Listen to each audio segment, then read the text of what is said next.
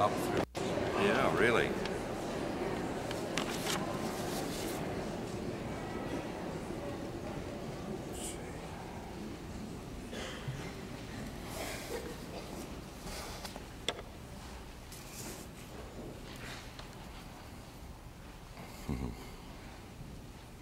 Everyone's so quiet.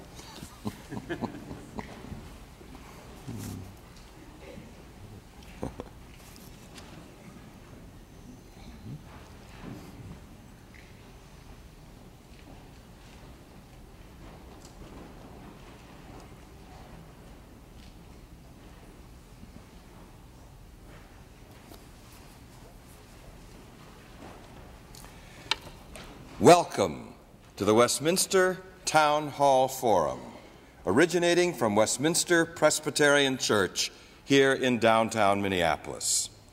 I am Donald Meisel, minister with my colleagues to and with this Center City congregation. We throw open the doors of this large semicircular sanctuary and fill it, or nearly fill it, 6 times a year of a Thursday noon, and offer these issue-related forums to you, the public, the only charge being your high level of interest. Voices of conscience, key issues in ethical perspective.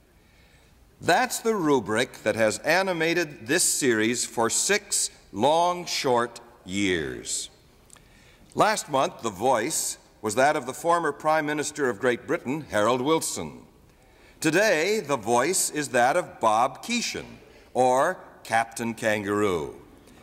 Unusual company, strange bedfellows, you say. Not really.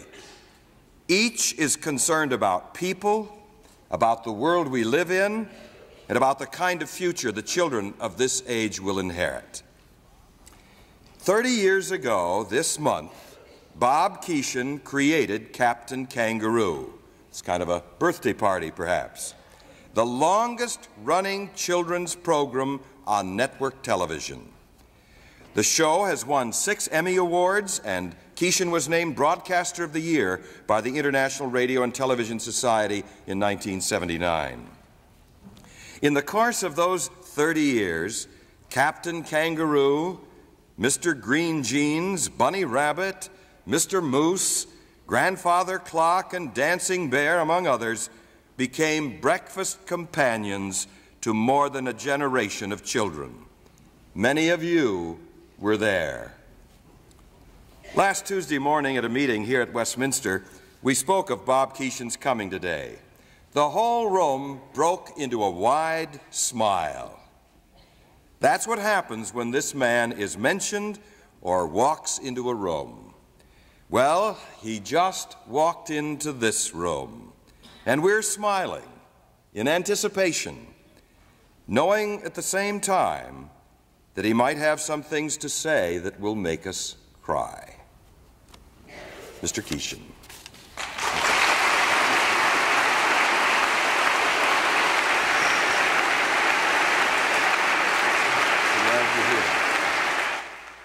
Thank you.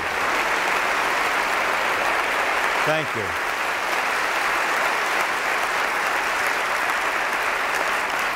Thank you very much. Thank you, Don, for that very, very generous introduction. In speaking on college campuses, it is usually about this time that I hear a murmur in the audience, and it was only after many years' experience listening to that murmur that I found out what was going on. It's at this point that usually it is said, it's him, I can tell by the voice. It's a voice that many of you did experience in your youth, and I hope that you will find it as of good counsel, the same good counsel today as it was in those early days. That introduction was extremely generous, Don. I thank you. It made up for something that happened to me last week. I was speaking to a group after dinner. The waiters were serving coffee, and as we were running late, as those things often do, and the master of ceremonies sitting next to me turned to me and he said, "Shall I introduce you now, Bob, or shall we let them enjoy themselves a little longer?"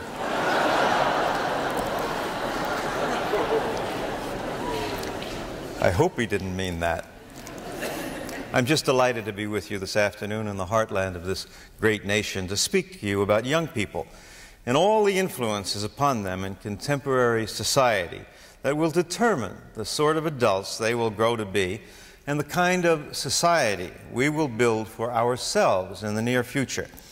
Some of you who do not have direct responsibility for children may wonder what all this talk about young people has to do with your life, your happiness, and your future. I suggest that each of us in America today, whether we have anything to do with children or not, is directly affected by how we treat children. And indeed, we are all living a lifestyle shaped to a great extent by the way we treated children in this nation over the last 20 years. I hope at the conclusion of my remarks you will understand the importance to you and to your future of the American system of nurturing its young people, for better or for worse. Now, most people expect me to talk about television and its effects on children, properly so, because television is the environment in which I have dwelt for over a third of a century in my work with young people. It is, however, quite impossible to speak of television and children without addressing the many other influences affecting the young. Children, you see, do not exist in a television vacuum.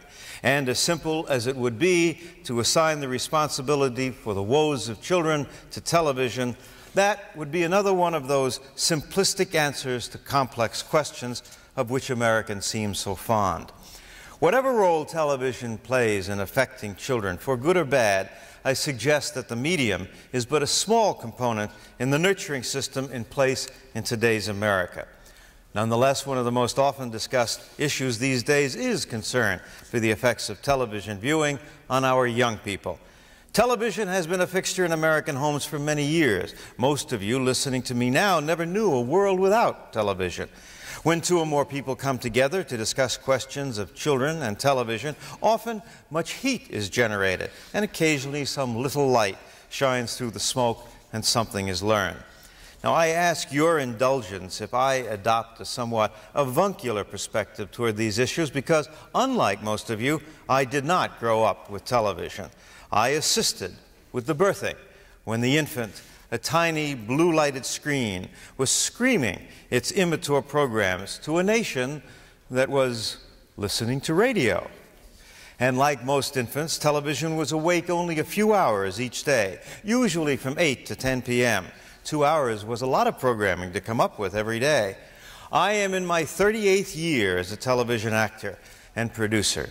I have done somewhere in the neighborhood of 12,000 programs, a rather crowded neighborhood. But in the beginning was the Word, and the Word was radio. In 1947, there were less than 80,000 television sets in the entire nation, and many of those were mounted above the bottles of alcohol in saloons and bar rooms.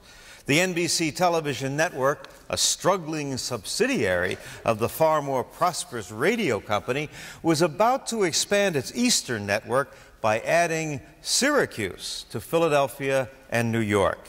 At about this time, I was working my way through college as an NBC page when a genial early morning radio host named Bob Smith asked me to help with a soon-to-air television program for children, Howdy Doody.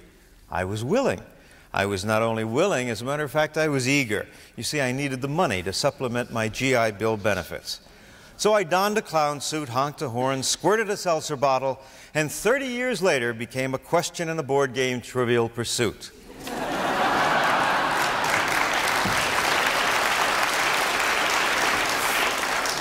So perhaps this Saturday evening some of you will win that very game as a result of this knowledge I have given you.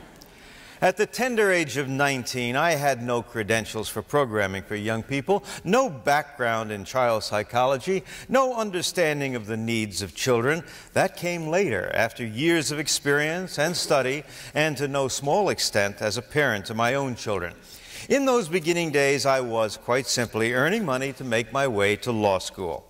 In those early days, we were struggling to make sense out of the tools that television had given us with very little opportunity to rely on precedent. Television was visual, like the movies, but it was so intimate.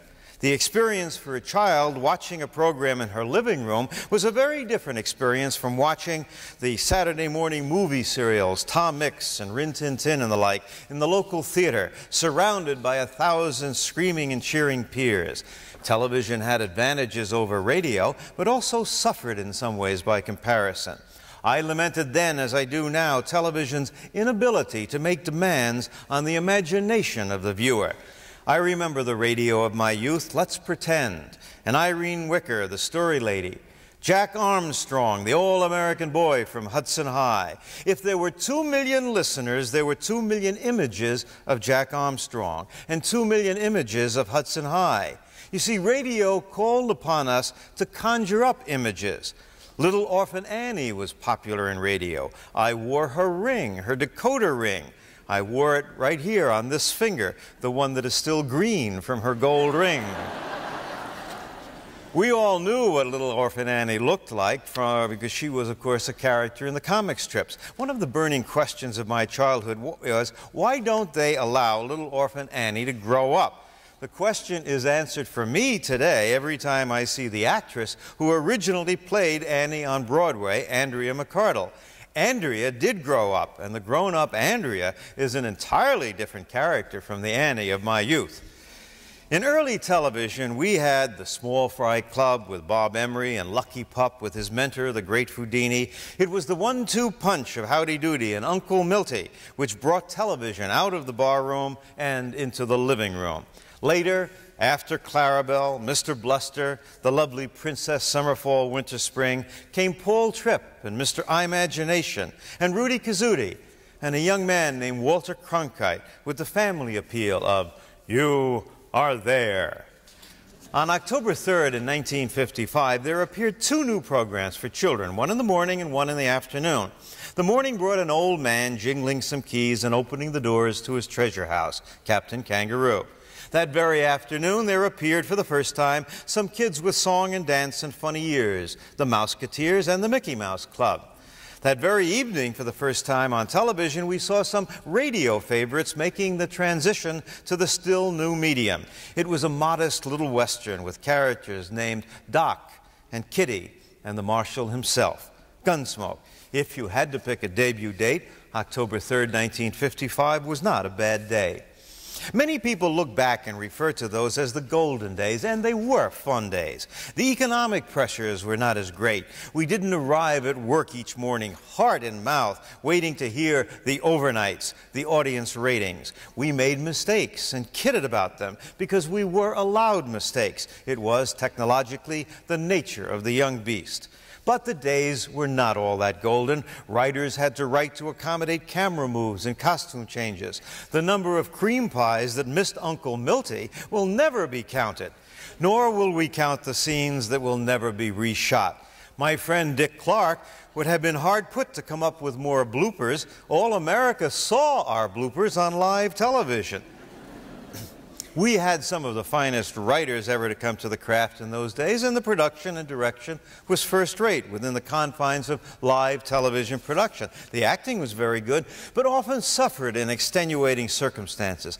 I shall never forget the scene in a live production of Arsenic and Old Lace when a window seat was opened to reveal the body.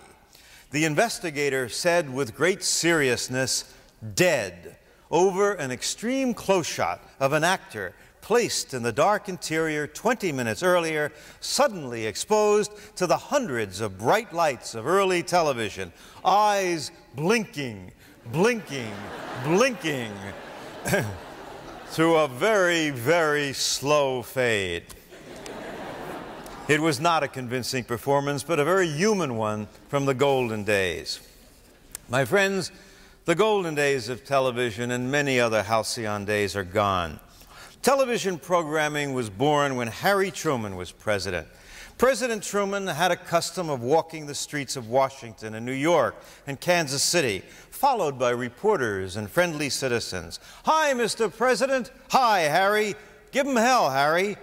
Now, we don't allow our presidents to walk the streets like that today. We cannot. Automobiles of those days sported huge fins in the rear, and they traveled all of 8 to 12 miles on a gallon of gasoline. They were not as plentiful as today. One reason they were not as plentiful is because we lacked the road system of today. That all began in the 50s with President Eisenhower and the paving of America. Along with those roads came the shopping center, the fast food industry, and the demise of many urban centers. Now, the American family leaves the dining room round table and travels to a dinner of Mac's and Whoppers and fries. Good food, so nutritionists tell me, but the opportunity for family conversation is limited. In the 50s, it required almost a day's investment of your time to fly from New York to Los Angeles. Commercial jet airplanes were creatures of the 60s. Now, most of us fly casually, great distances. Many of us are miles from the place of our birth, our roots in a new soil. And mother, grandmother, is the voice on long distance. Reach out, and touch her. Have you picked a long-distance phone service yet? MCI, Sprint, AT&T, please don't ask me which one to pick. I don't know. Such decisions are beyond me. I do know that grandmother on long distance is no substitute for the real thing, and kids are the big losers there. The world is different from the pre-television world, and we're faced with family and nurturing problems today that we could hardly conjure up a third of a century ago. Solving complex problems seems more difficult each day.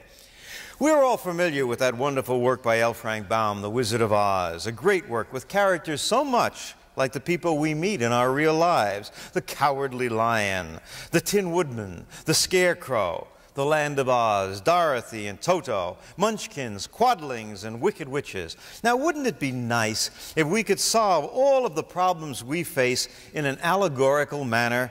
We could cause a Kansas farmhouse to fall upon the Wicked Witch of the East. Problem solved. We could, with a dash of cold water, solve the problem of the Wicked Witch of the West.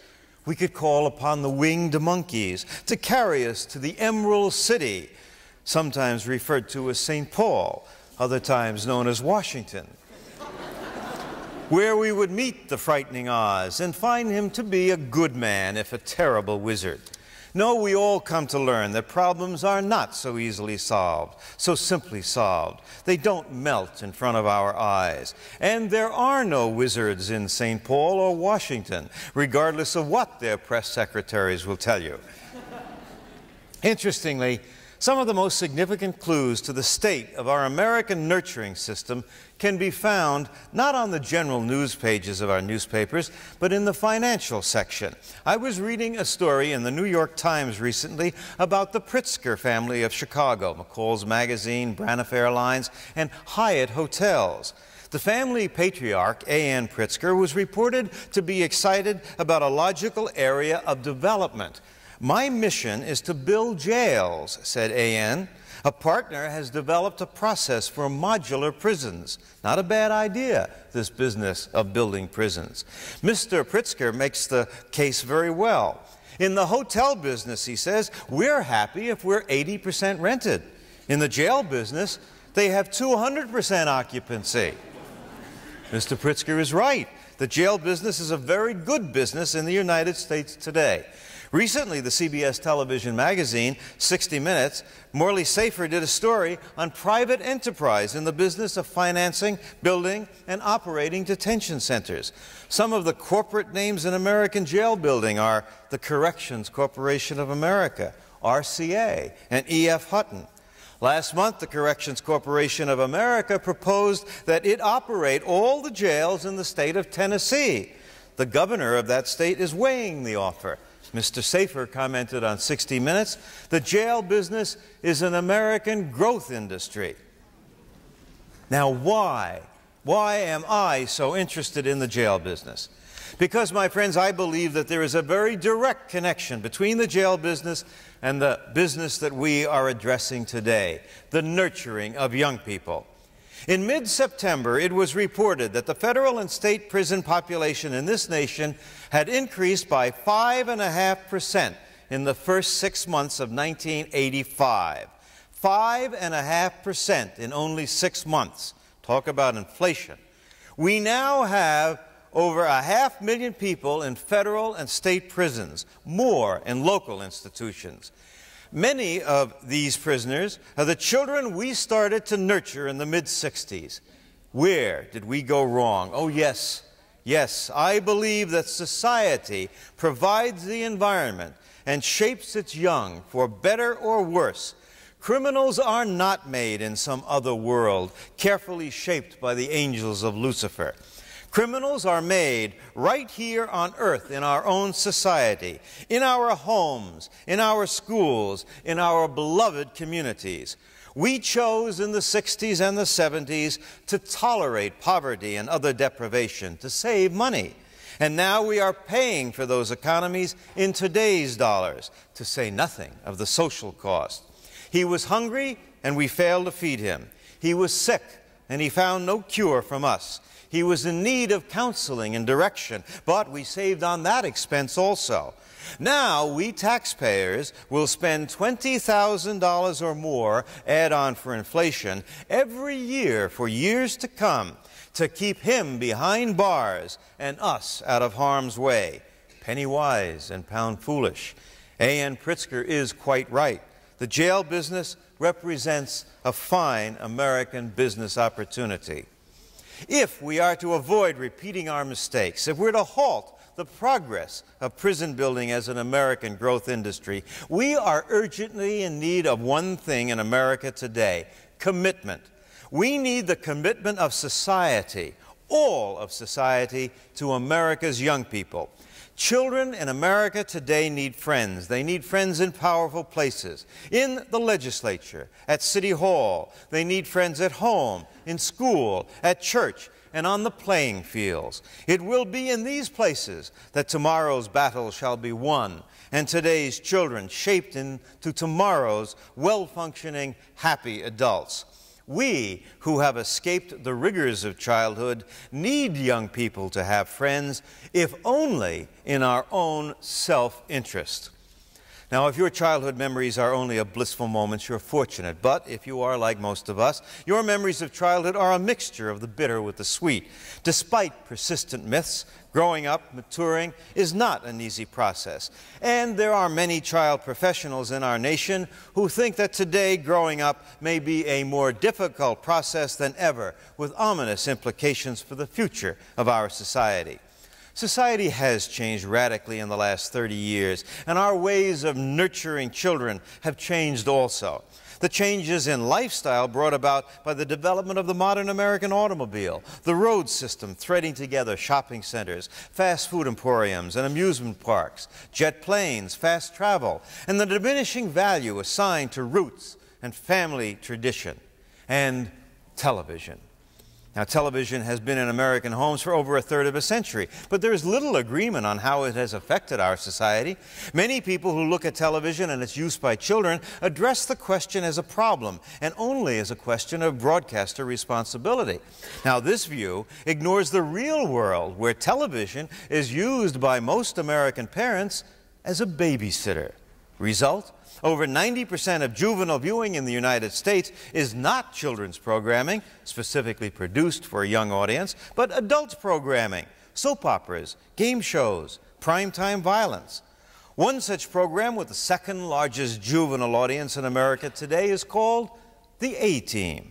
Surely we're not going to suggest that adult audiences for whom the soaps, game shows, and primetime thrillers are intended be deprived of these shows because parents will not control television viewing by their children. You see, it is a difficult and time-consuming thing, this being a parent.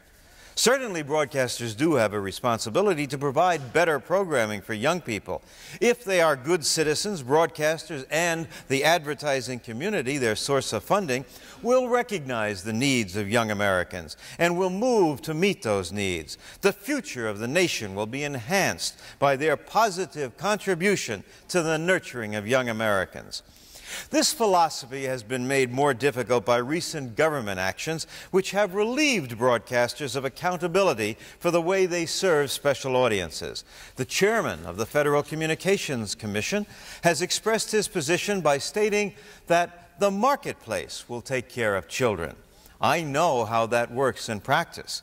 The captain, in his morning position on CBS, had very good audiences. In fact, the morning news, which replaced the captain, has a smaller audience. However, the captain's audience was made up of children and a large group of mothers. The morning news has an adult audience, a smaller but all adult audience. The marketplace won out.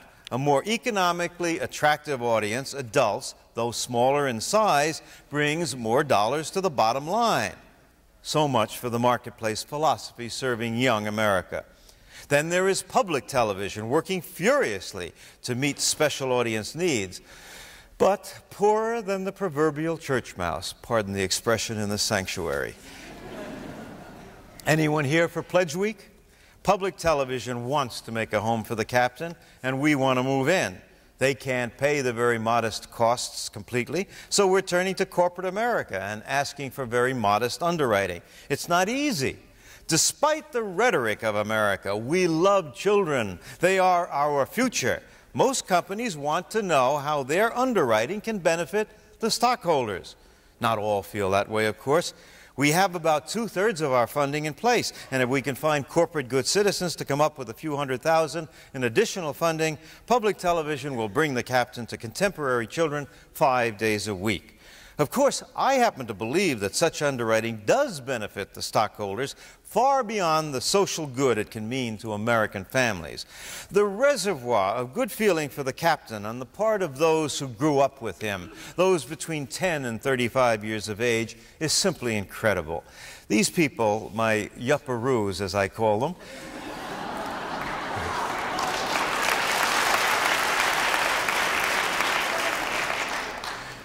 my yupparoos will shower their appreciation and patronage on the companies responsible for bringing the captain to their children.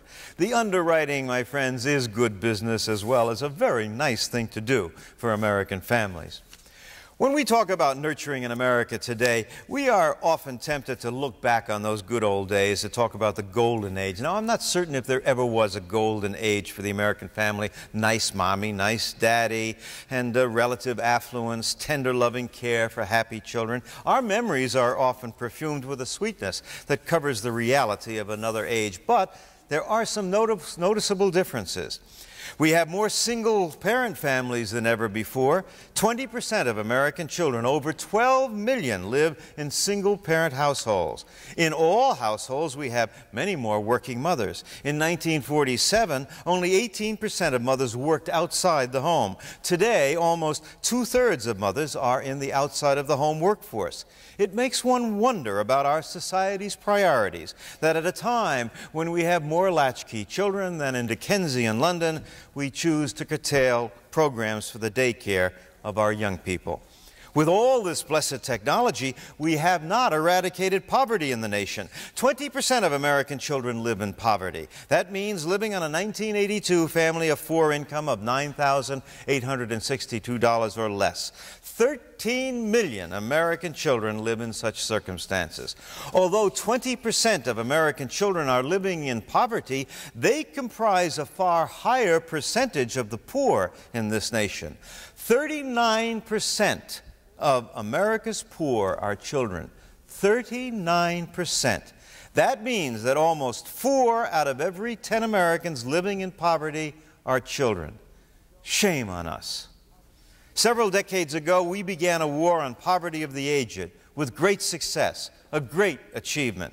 Now in America, the young appear among the poor more than twice as often as the aged. The young are our future. We are a nation that worries about its health, and yet we suffer the improperly diagnosed and inadequately treated handicapped child. 40% of our preschoolers are not properly immunized against all the diseases of childhood. Many of our children in this land of fruited plain and excess grain go to bed hungry. Many more go to bed ill-nourished. Many go to bed in detention centers and jails. Does anyone really care about malnutrition and starvation in the United States and throughout the world? I have a small garden beside my home, which I tend with pride. It's small, but the fruits are sweet to me and to my family. How does an American farmer feel when he knows that so much of the fruits of his labor will not reach hungry mouths? Now, I am told that I am politically and economically naive to expect the labor of the American farmer to be matched with the needs of the hungry. My friends, if you believe in God, you must wonder how He feels about our stewardship. If you believe in science, you must wonder what dunces we are in this nation so boastful of its technology. If you believe in nothing, perhaps you understand this world better than most. At the end of the motion picture, The Bridge on the River Kwai, the British medical officer stands high above the river, surveying the fallen bridge, the death, the destruction, amid the incredible beauty of nature. He speaks the final words of the movie, words that I feel are often appropriate to our world. Madness, madness, madness. America loves children. Ask any American, he will tell you we are a nation committed to the family. But all is not right with the American family. Why else do we have 2 million kids running away from home each year? 2 million. They're not running away to join the circus or to become riverboat pilots on the Mississippi. They're running from a life they must change. They may be children who are beaten, sexually abused, or children not with broken bones but broken hearts, the victims of psychological abuse. They don't travel first class. They leave home without their American Express card. They usually travel in the back of the bus to the nearest city of lights. There, starry-eyed, they're soon befriended by a spotter who offers them aid and assistance. He's so friendly, and friendship has been a rare commodity in their lives. If the runaway is a female, perhaps 14 or 15 years of age, he will offer her a cup of coffee in the coffee shop, a powder in with the sugar, a trip to his sister's apartment to sleep it off, a week of sexual abuse, and she's consumed with self-hate. She's soon on the streets, the latest in a pimp's stable of hookers.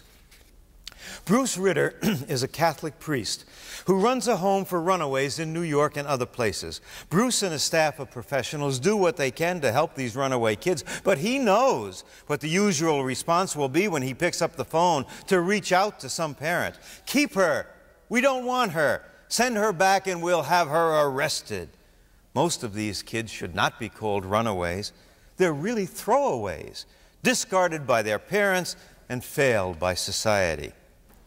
I'm a director of the National Committee for Prevention of Child Abuse. We're pleased that the subject of abuse of children is receiving so much attention from the media. Most of the attention, of course, concerns sexual abuse of children, and there is so much such abuse in child care centers, in schools, and certainly in the warmth and comfort of our homes. I'm happy that such acts are receiving so much attention, but we should also know that there are many other forms of child abuse, more common, more numerous forms of abuse. The physical, non-sexual abuse of children is quite common. Just a little discipline, the beating of a child into submission, the breaking of a child's will. This type of abuse is even recommended by some prominent churchmen. An Indiana moral majority leader was successful in a campaign to weaken that state's child abuse laws in 1981. He defends his actions on the grounds that, quote, the Bible instructs parents to whip their children with a rod. Welts and bruises are a sign that a parent is doing a good job of discipline, unquote. An even more common form of abuse may be psychological abuse, where no bones are broken, no bruises raised, but where a child's self-esteem after years of denigration is so low that accomplishment is impossible. You dumb kid, don't touch that. You'll only break it. You can't do anything right. Remember, many psychologists believe that high self-esteem is a key ingredient for accomplishment. Parents should be concerned, as should all of society, that today's children may not have a childhood to look back upon. If the Grinch stole Christmas, someone is stealing childhood. This larceny is the subject of two recent books, Neil Postman's The Disappearance of Childhood and David Elkin's The Hurried Child. Dr. Elkin comments, the children of the 80s are growing up too fast, too soon. They are being pressured to take on the physical, emotional, and social trappings of adulthood before they're capable of dealing with them. In today's America, the pressure to compete is intense. A child is born, and his uncle is already talking about Harvard. There is the ever-present fear of failure from preschool days on. A late bloomer, a child is a late bloomer, unable to read well at 7, and he comments, I guess I'm a flop in life. We pressure children to succeed. Hurry, hurry, succeed is the message. Abandon our ship, the SS Childhood, over the side and into the sea of life. Forget about Santa Claus and make-believe. Abandon imagination and get on with the business of real life. Dr. Elkin says many adolescents feel betrayed by a society that tells them to grow up too fast, but also to remain a child. This contradiction, he believes, has much to do with drug abuse and alcoholism among teenagers. Oh, I remember quite vividly, my friends, the proud day when I showed up for the first day of 7th grade in my first pair of long trousers. You see, I was nurtured in the knickers generation, when it was quite all right to take some time to enjoy childhood, unashamedly to believe in Santa Claus and the Easter Bunny, to revel in the warm sunshine of a summer's day. Today's summers may be spent sharpening athletic skills, cramming math, or mastering the computer. And knickers? Well, you can forget about them. No self-respecting child today is without jeans, designer jeans, with someone else's name on the back pocket. And according to the television commercials, you better watch the way you walk in those jeans. America is watching your derriere, or so Calvin will tell us. The fun, my friends, has gone out of childhood for the hurried generation, and by rushing our children into adulthood, we're placing the future in jeopardy. Technology, despite its great promises, many of them delivered to today's children, can also constitute an awesome threat to our young people. My preteen years, those years of doubt and wonder, were spent in the 1930s, a time of turmoil in some parts of the world, but the commotion was hardly felt on the green lawns and sandy beaches of my childhood. I felt the warmth of parental love. I loved my siblings, had good friends, and good times. I knew I had a future. It never occurred to me that I might not. I entered my teens in June of 1940. The once far-off storm was no longer so far away. I remember much of how I viewed myself and the future in those years from 1940 to 1945, from 13 to 18 years of age. I remember not feeling very confident in the future. I was finishing high school, but with the knowledge that I would soon be going not to college, but to sandy beaches very different from those of my childhood. It affected my grades. It was not easy to concentrate when you knew you would soon be a character in the newsreel at the local movie house. It was a difficult time to grow up. How must it be for today's children living with the threat of nuclear holocaust? Do they fear for their future? Will an appreciable number of this generation feel powerless, frustrated, and hopeless about their future? Many psychologists tell us that young children especially should be reassured. If my children were young today, I would not know how to do that. I never lied to them, and I'm very frightened about the possibilities. Certainly silence is not the answer. We should talk with our children about the threat of nuclear war. Some researchers say that is one of the problems in parent-child relationships today, the inability of parents to talk about the nuclear threat. Parents don't talk about sex and they don't talk about bombs. What is a kid going to do? The results can be devastating. Society ought to be aware that the sword of nuclear threat may hang on a thinner thread for young people than for adults. The great psychological effects that this threat may have on some children and the small effects on most children ought to be in our collective societal mind as the generation matures. We can remind our political leaders that all of us in society, young and old, need to have this great burden lifted from us. We can also try to reassure our older children by reminding them that the word Holocaust has roots in the ancient Greek. It's not much consolation, but man has lived with fire a very long time. Man has also lived with drugs and alcohol a very long time, but now is abusing these substances as never before. Some experts believe the insecurity fostered by nuclear threat has contributed to the devaluation of life by drug and alcohol users. If there is no future, what the heck?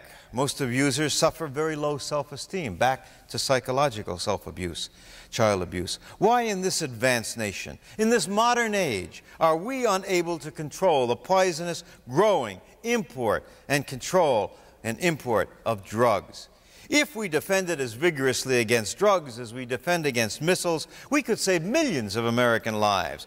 We could save other lives around the world by eliminating an important source of income for terrorists, lives in Near Eastern mosques, on Italian cruise ships, lives snuffed out daily on the American continents. Profits from the drug trade nurture terrorist activities. The growing, shipping, selling, and using of illicit drugs is a heinous act against the soul of mankind, an act of destruction felt in every corner of the earth by innocent people. Please do not tell me about victimless crime. Each purchase, every use, causes misery to many other human beings. Let us stop it. If we all think about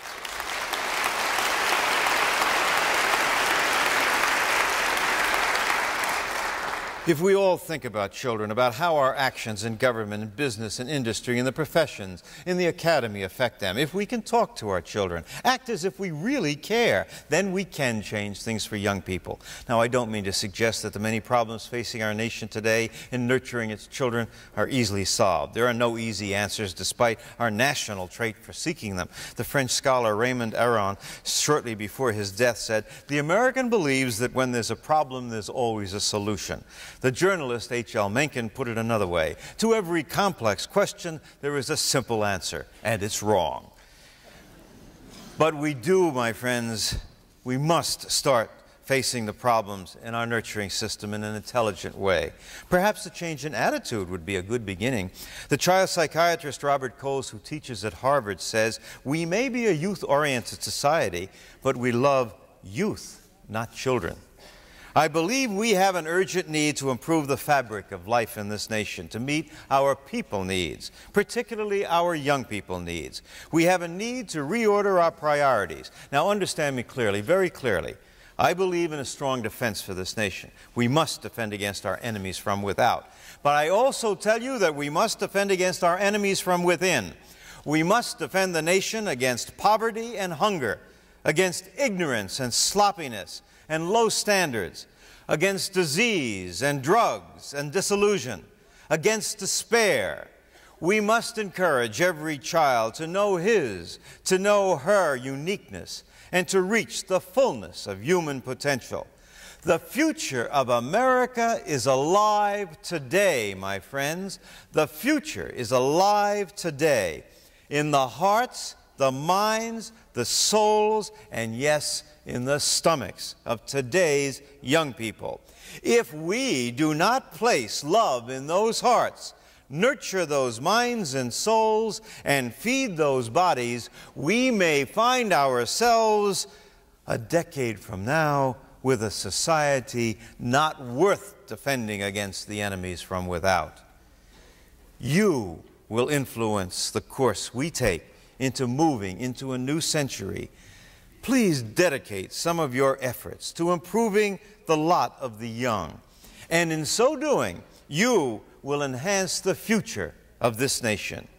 As my parents planted for me, I plant for my children. The clock is running, rapidly approaching century 21. The psychologist Alberta Siegel says, "We have 20 years to save civilization, the time it takes to raise a generation." My friends, let the next 20 years begin with you today. Thank you.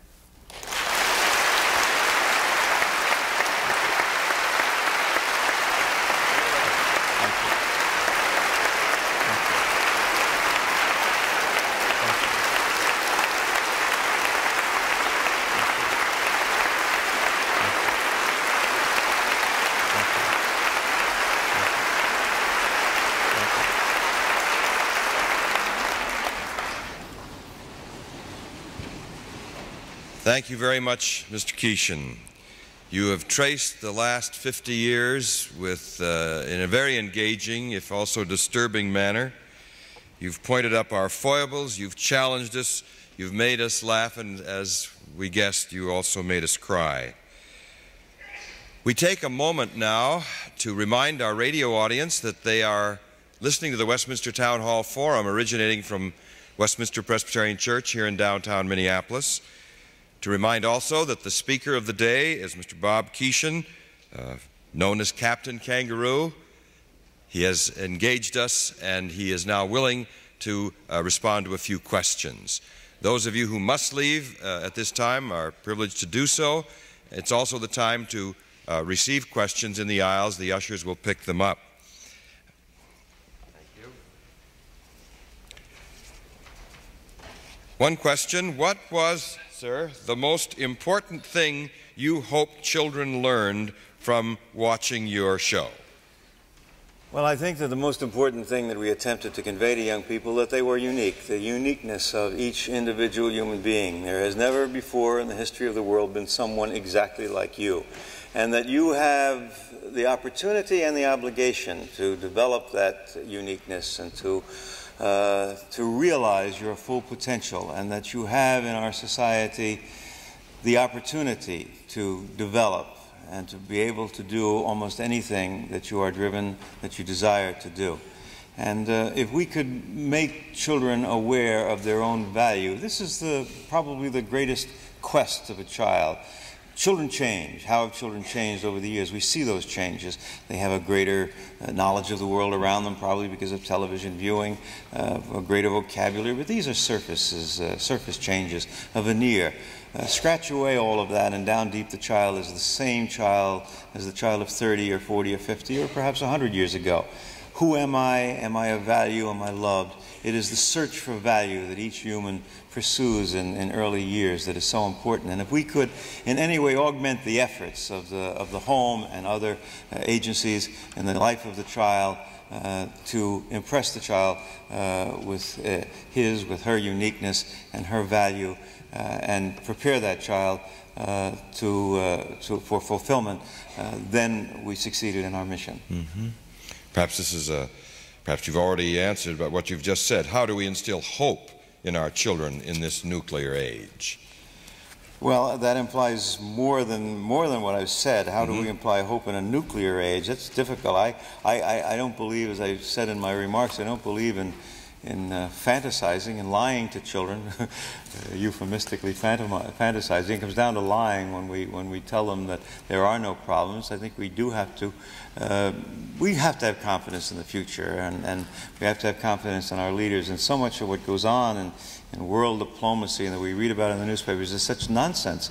It's so silly. It's not to our benefit. It's not to the benefit of mankind. And I wish all of this games playing that goes on would stop, so that I wouldn't worry about it, and you wouldn't worry about it, and our children wouldn't worry about it. But there are insecurities in life, and that's very important for children to learn about. They have to learn that this is not a perfect world, that the human condition does show us many of the human foibles, and we have to learn to live with those insecurities, and I suppose that's important for a child to learn as anything else. Thank you. Another comment from our audience: I want to thank you for being a very good and positive influence to my 5 children in their growing up years. Are you doing any writing for personal satisfaction or publication? Well, I'm spending my time doing a lot of things. I am doing writing. I'm not spending as much time on it as I'd like to. I really would like to write more. I have wonderful ideas for children's books and for adult books, for adults and for parents in particular, adults in general, because I believe that all of us, as I said, in adult society have responsibility for children, not just parents alone. I'm spending so much time doing television. As many of you know, I have a program for older children on Saturday morning, Story Break, which has to do with in which we animate children's books, the best of children's literature. And I do a lot of home video, and I do a lot of lecturing and a lot of traveling. So in between all of that, I am writing, and I'm going to discipline myself, force myself to provide more time, just to tear out pages of my calendar, so I will give more time to it, because it is something I think that I want to do a good deal more of. Thank you. Let's see, in determining what would be aired on your TV show, what guiding principles did you use? What helped you to say yay or nay to an idea? Well, it's probably best put this way. I suppose that the basic ingredient in our formula for programming for young people could be called respect. I think that's probably what is most essential if you're going to do a quality program for young people. There are a lot of programs for young people you can do without respect, but they won't be quality programs. If you respect the child and you're not exploiting the child, and that you know that you have influence over the child, and you wish to leave the child at the end of the program a little better than you found the child at the beginning of the program, do everything accordingly. It doesn't really matter what the subject matter, what the idea is, what you're going to discuss that day, what adventure you're going to take them on. Writers, producers, actors, directors, right down to the production assistant or the one who runs for coffee working on a children's show should have one key ingredient in their makeup: respect for young people. If you don't respect young people, you can't do a quality program, and that's essential. What, then, is your opinion of current children's programming on TV? Sesame Street, Mr. Rogers, Saturday morning cartoons, and the like. Well, of course, Mr. Rogers is perhaps my patron saint. He and I are very good friends, very close, and we talk to each other a lot. We're separated by a few hundred miles, he in Pittsburgh and I in New York and Connecticut. But we do speak to each other a lot. I think he's wonderful. A lot of adults have a problem with Mr. Rogers on occasion, you see, because he is so perfect for children in that narrow age when they need that emotional underpinning that Fred Rogers gives them. And he's absolutely in perfect communication and perfect harmony with young people. I'm a great admirer of him. I like Sesame Street. They become much more humanistic than they were in the beginning. They're paying much less attention to the Madison Avenue formulas that were successful in selling toys and toothpaste and decided to use in selling alphabet and mathematical skills. They're now learning that a child is not merely a computer but is a human being, and that the emotional side of the child must be developed and catered to and considered, and I'm very happy that they're doing more of that. I think most of the programming in public television is wonderful. They'd love to do more. The problem, of course, comes back to funding, which we spoke of before. Saturday morning, there are a few shows that are all right. I think Storybrooke is wonderful, and I guess the Smurfs are all right, you know, and a few others that kind of tickle me a little bit. But for the most part, those programs are not intended to entertain. They're intended to sell. They're intended to exploit young people, and they're designed as a medium to sell, to gather a large audience, and therefore to sell young people. And that's too bad, because here we are 37 years after television first came into American homes, and we're talking about so many of the negative aspects of television, the bad things that it does. We're talking about so many of the things that it doesn't do. We really should be talking about, we should be proud at this point, a third of a century later, about the wonderful way we use television. We're the only society in the Western world that doesn't use television well to culturally educate its young people. It happens in England, it happens in Italy, it happens in France, it happens in Germany, it happens in the Soviet Union. We may not agree with their philosophy, but they are very, very aware of the power of television. And here in our great, wonderful, free enterprise society, we let the marketplace control what we do on television, and we think that's to our credit. Well, we're destroying a generation of children, and certainly we're not enhancing a generation of children. We have the power, we have the tools, we have the capability to do that. That's what we should be talking about today. Thank you. How would you describe the unique spirit of America's children as compared to the spirit of the children of other nations? Or do all children share a sameness of spirit? If so, what is that spirit most characteristic of children as you understand it? Well, I think all children do come into this world in very much the same condition, and from there on, it's the environment that they experience that shapes them, and that's very much what I was talking about today. If a child comes into a home where he or she is well appreciated and loved and wanted, and the parent is patient and is willing to sacrifice to give time. That's the one thing a child wants, is time. They don't want toys and stereos and designer clothes. Oh, they'll take them, but they don't really want them. What they really want is us. They want our time. They want our time when they want it, not when we're prepared to give it to them. We're tired, we're beaten down as we come home. And there is that child waiting, thumb in mouth, doll in hand. Daddy, where do you hear what happened to me in the sandbox today? Honey, I'm tired. Please. Oh, what a day I've had at the factory. What a day I've had at the office. I'm busy. Come on, let me rest. Go watch television later. And later never comes. So you see, the one thing we have to give them is our time. Now, I think a child in another society, in another part of the world, if given the benefit of that kind of a system where the home, the family is tight and good and pays attention to the child, and hopefully other conditions such as education and nutrition and medicine and so on, all are positive, then the child will grow to be a positive human being. But in our society, as I mentioned, 20% of our children live in poverty. That's staggering. Most of us in our affluent world, going about every day, flying around the country and then driving our nice automobiles and shopping at Christmas time in the shopping centers, we never think about those kids, but those kids are the future. 20% of American children are living in poverty.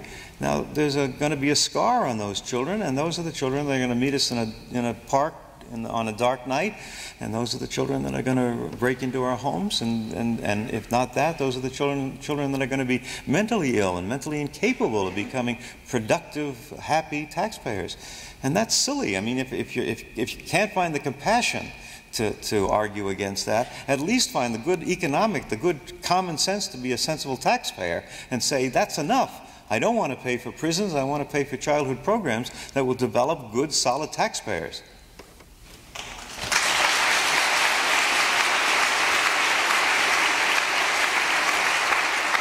Would you comment on the Rambo phenomenon?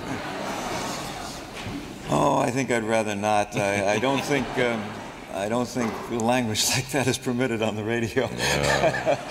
No, we hear you. I don't know what to say. It's really something that I fail to comprehend. I suppose there's something base in the human being that is appealed to, in that the desire for violence. I hate to see violence exploited, and that's what I think Rambo is. It's just an exploitation of violence. You can, and I know that the producers have come forth with all kinds of psychological underpinning for their making the movie, and the need for America to experience vicariously this violence, and it's supposed to be a good thing for us. I don't believe a bit of it. I think it's just exploitation, and we're all, as a nation, violence is a terrible thing. We seem to have a terrible fear of sex in this country, and if we're value givers, we should be concerned about sexual values and so on. But I think we should be more frightened about violence. Through television, through motion pictures, and through other media, over the last third of a century, we as a nation, adults and children, have become immunized to violence. When I was a child, a murder occurred in a small community in which I grew up. I can remember today how difficult it was for me to come to grips with the enormity of that act. As an 8-year-old child, I could not understand how someone could take a human life. But I don't think you'd find any difficulty finding an 8-year-old, or you couldn't find anybody 8 years old in this country today who'd have that kind of a problem, because we've become immunized. Just as we've become immunized to so many diseases, we've become immunized to violence. We're no longer shocked by violence. We accept it. And it is not a casual part of our lives. It cannot be a part of our lives if we are to survive as a society. Just a quickie and a light one. One of your trademarks is having hundreds and hundreds of ping pong balls dropped on your head. How did that begin? Well, I was going to bring Mr. Moose with me today to have him explain why he dropped ping pong balls on me, but I don't know. Have you ever tried to get a moose on a Republic Airline plane late night? It's very difficult. You have to buy 2 seats, and even then they're a little touchy about it. Those ping pong balls hurt. No, it was a wonderful thing. It happened, first of all, by accident. It became so popular that it was written into the program, and I guess it's now part of Trivial Pursuit or something of that sort. And anybody who wants to drop ping pong balls on me for the next 20 years, feel free to do so. I'm happy to be the recipient. My recall is that an important part of your program, one that people have associated over the years with it, was the magic drawing board, and that the magic words were please and thank you. We thank you, sir, for coming and sharing, and please keep up the good work. Thank you.